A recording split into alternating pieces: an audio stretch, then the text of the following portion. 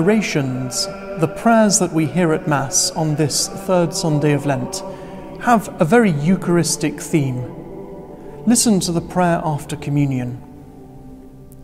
As we receive the pledge of things yet hidden in heaven, and are nourished while still on earth with the bread that comes from on high, we humbly entreat you, O Lord, that what is being brought about in us in mystery may come to true completion.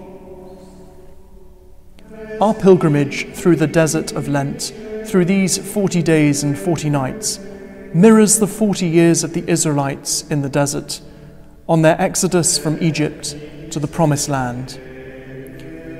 During this pilgrimage, we are fed with Christ, the true manna, the true bread, who comes to nourish our souls and to prepare us to receive him for all eternity at the banquet of heaven.